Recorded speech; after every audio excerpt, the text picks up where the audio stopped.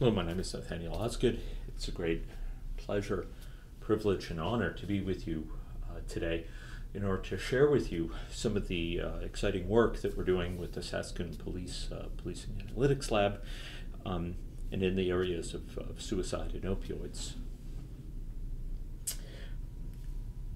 This talk is of necessity very brief to fit in with the program, but I'm hoping to touch on a number of major points here.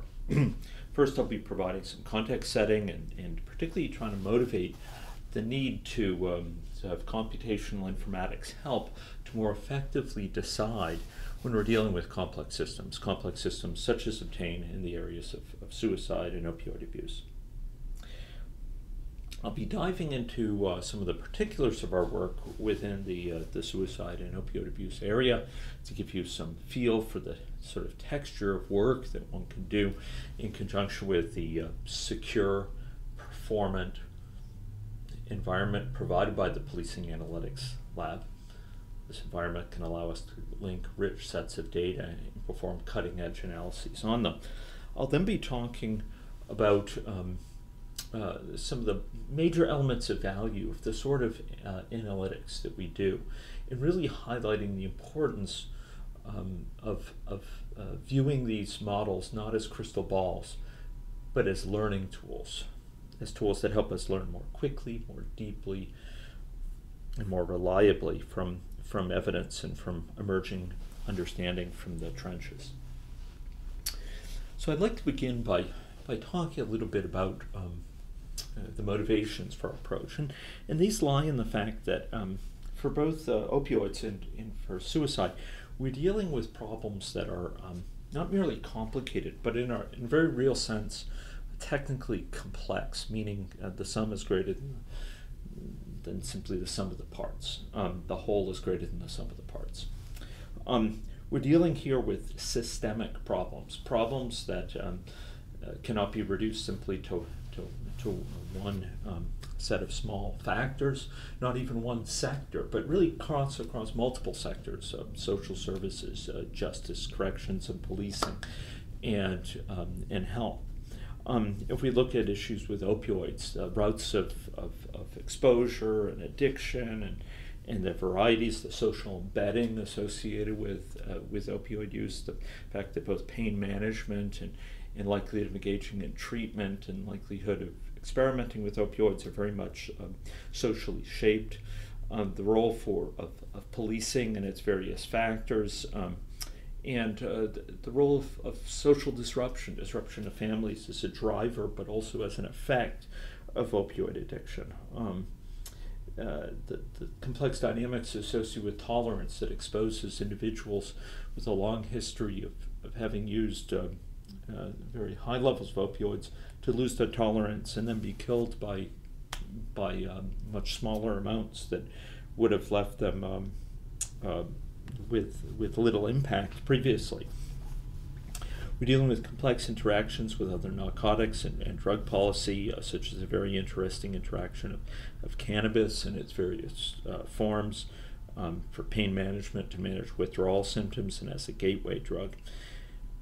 And perhaps most notably here, we're dealing with really big uncertainties about how the crisis will play out, particularly in the context of provinces like Saskatchewan, which have real differences from the coast, for example, where the burden has been largely felt. And here, there's, as in suicide, there's this overarching issue of how to most effectively invest resources for action. Where within the system, within prescribing policy, within changes to treatment regimens, moving towards a reform-oriented, recovery-oriented system of care, the sort of harm reduction techniques we've seen in BC, where opioids are actually prescribed for a certain amount of time to bring individuals into the care system, or the promotion of enhanced detox options, enhanced ways to manage care. So really there's this question, this fork in the road: where do we invest resources to most effectively affect change to get the greatest bang for our buck? Over in the suicide area, we also have a similar set of quandaries. We have a systemic issue, an issue that crosses over once again, health, social services, justice, and increasingly also, or notably also, education areas. We have this diverse manifestations of it in different sectors, which leaves us with this quandary that siloed management, focusing on any one sector with the knowledge available in that sector and the limited policy instruments and case management available in that sector, has limited impact. And once again, we're dealt with this challenge of, given limited resources, particularly in tight budget times such as currently apply in Saskatchewan, where do we effectively most invest resources for action? To what degree do we invest in universal prevention, for example, or what some commentators call selected interventions or indicated interventions? Do we invest in aspects of the healthcare system? These are very real issues that have big impacts on budget. As Winston Churchill said, when we're out of money, it simply puts even more of a need to choose more judiciously, to really think more hard about what we need to do. You know, both these elements of the situation, and opioids and suicide, are share these features because they reflect the fact that they're complex systems. They're systems where the whole is greater than the sum of the parts, and which often reacts surprisingly to interventions. And if we have two interventions, the impact of putting both into place, a hub-based intervention changes to prescription policy, can be very different than each in isolation. They can be synergistic, they can push back against each other. They're often pronounced in surprising us and leading to dilution of our policies, our investments. We're dealing here, in short, with a need to deal with the full elephant rather than just in a siloed way to each of its pieces, which has been in too many areas, including in academia, the traditional way of dealing with systems. Taking it apart, reducing it to its pieces, and somehow believing that we're going to get an understanding of the whole elephant. And it turns out that it hasn't worked for complex systems. Now, in many domains, such as I work on extensively in health, we deal with these challenges by leveraging a tool of predictive analytics, dynamic models. And these are models that simulate systems over time and that help capture in an operational way hypotheses about how the system works. So in fancy terms, hypothesized causal relationships involving how the system works out there. And these models have often fancy interfaces, as we'll see, but fundamentally provide a way to examine the consequences throughout a system of an investment in any one piece of the system. So, for example, an intervention within the prescribing area in terms of flagging cases that have sought out too many doctors, or changing the management of chronic patients for important subsets of patients.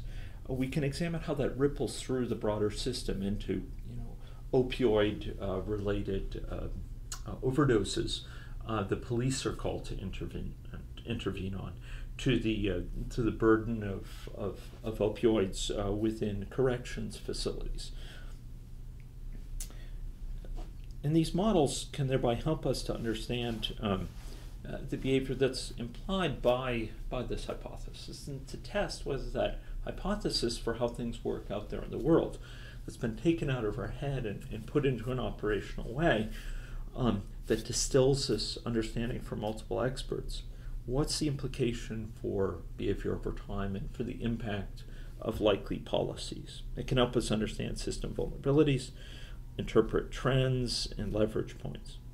Often these models have spatial components associated with them, with agents moving around. They're often rooted in GIS, but at the same time they have a very visual form that allows us to use them together with stakeholders to elicit knowledge, to elicit challenges to our understanding that refine our understanding further. And these models can be designed to support everything from case level management and operational service delivery all the way up to strategic management of systems. They provide a formidable way of managing complex systems by serving as a what-if tool to identify desirable policies, help us interpret data, and anticipate emerging challenges which are arising.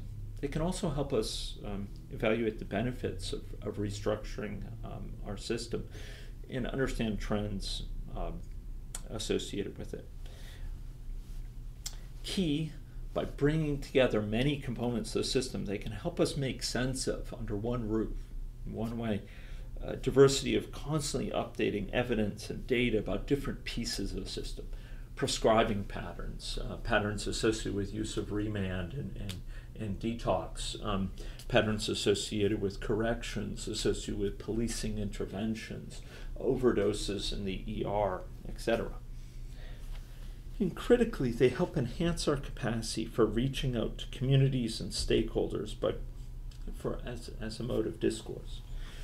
Now, in today's world, bringing in elements of cross-linked data sets from different sectors and with big data, these models can be provided in a way that allows them to be automatically regrounded over time in the evidence,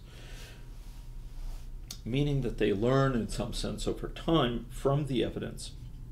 They're kept current with the latest evidence, and they learn from that evidence to behave more effectively. And this can be, in fact, used to illuminate areas of the system which are very poorly known by reasoning through about system structure and the evidence we do have. So I'd like to briefly take a look at several applications of this. The first is in the area of suicide. In the area of suicide, we're pursuing a number of lines of work with different subsets of partners.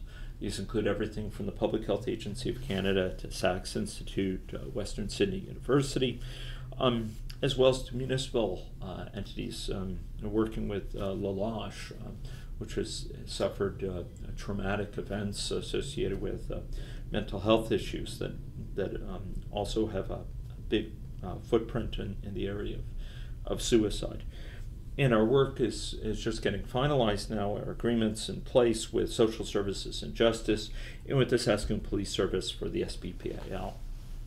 The lines of work here verge from identification of causal drivers for patterns that we see, integrative models to help us estimate the burden of suicidal ideation and suicide-related concrete planning out there, understanding what interventions at what time would have the biggest impact, and studies of particular intervention strategies. We're also aspiring to really take a hard look at which individuals at highest risk and which particular components pose the greatest risk for individuals. In this, we're making use of a wide variety of machine learning strategies, including hidden Markov models, Bayesian graphical modeling, and techniques called particle MCMC and particle filtering. With many of these techniques being combined with dynamic modeling. We also are engaged in causality analysis using both causal methods based on state space analysis with CCM, and plan to draw on causal inference methods as well. This work is involved quite a lot with the Sachs Institute overseas, but increasingly strong modeling work also, which draws on the Sachs work together with our partners at Public Health Agency of Canada.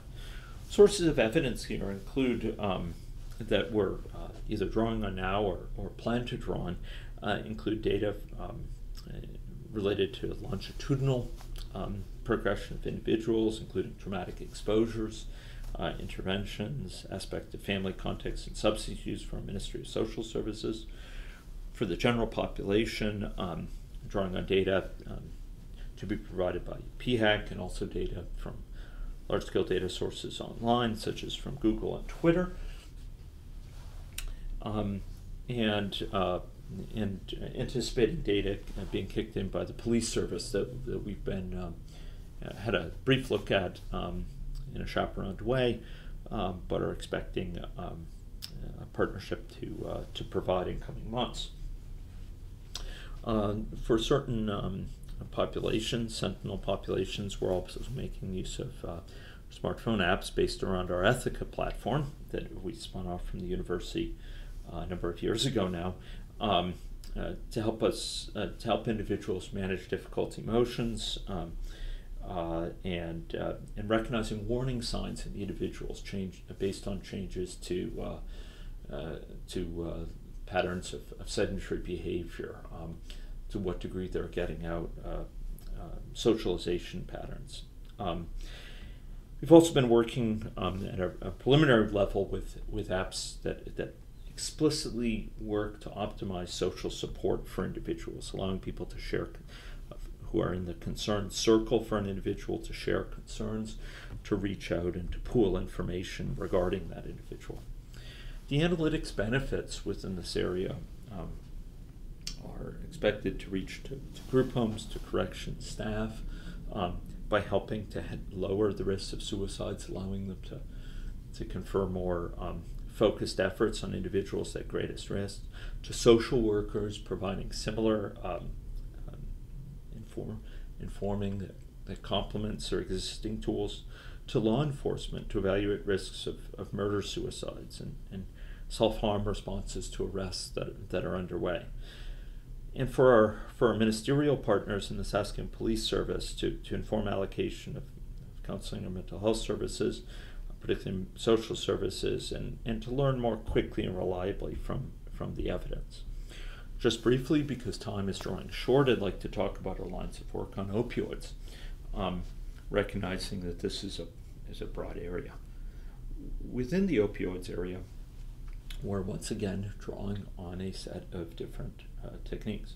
One is integrative models tied together with machine learning to estimate the state and the number of individuals out there with opioid disorders that may not be recognized as such. Individuals may be gaming the system, and to evaluate interventions based on diverse lines of evidence. As in suicide, we're also harvesting and curating lines of big data evidence, such as Twitter feeds, and using models to think through interaction of diverse elements, how diverse elements in different areas of the population relate to one another. And jointly using these to understand the effects of particular interventions to reduce the burden of opioid abuse. In some cases, we're focusing on particular interventions, such as highly trained service dogs, or aspects much more at an early level of pain management regimens. A key need in the light of the big uncertainties involving the evolution of the opioid crisis within Saskatchewan is to learn more quickly from the changing situation and evidence arising. So our work here as well makes use of Ethica to help monitor individuals with opioid-related disorders. These are veterans who suffer from PTSD, where we're really looking at the dog's impact on occurrences and severity of flashbacks, taking advantage of the dog's ability to intervene and looking how does that affect the quality of sleep, how does it affect the frequency and the severity of these flashbacks as garnered through self-report on the phone via the custom interface. We're looking at the impact on affect and outlook, on social contact and isolation measured by tools such as GPS and detecting contacts using what are called Bluetooth beacons, looking at impact on physical activity and sedentary behavior and substance use. Within the opioid area, we're also making heavy use of models, both in that case of looking at those interventions, but also more generally looking at individuals with opioid-related disorders, in as much as they're making use of drugs that are of prescription quality or from the street, readiness for change, and risk of relapse. In terms of individuals' encounters with the healthcare system, which can provide a route of entry for more reliable and more reliably taken prescription quality medication, taking them away from the irregular timing that can lead to adverse risk of tolerance dynamics that can lead to precipitate an overdose if they take too much of an opioid, but also provides opioids at much more regular levels of prescription in some cases, or can provide a conduit for treatment resources as well. We also have some representation of an individual's relationship to the corrections area. In some of our work, we're mapping out broad populations that are out there in the population to try to understand and estimate the number of individuals at risk out there at different stages, say disorders who are confabulating and hiding that to doctors, to recognize the likely trends we're likely to see within coming months, and critically to probabilistically allow us to ask what-if questions, just as you can with this model, but here informed by incoming data on an ongoing basis. It allows us to probabilistically assess not only how many people are there out there likely in different situations in a probabilistic way, a way that avoids betting on any one number, but also allows us to assess the impact of interventions in light of those uncertainties. For this work, we are now, or we're seeking to draw on many lines of evidence. Some of them are from the same sort of publicly available data sets I spoke about before, big data in the form of tweet volumes related to opioids or keyword searches. But others are being drawn from a variety of sectoral partners.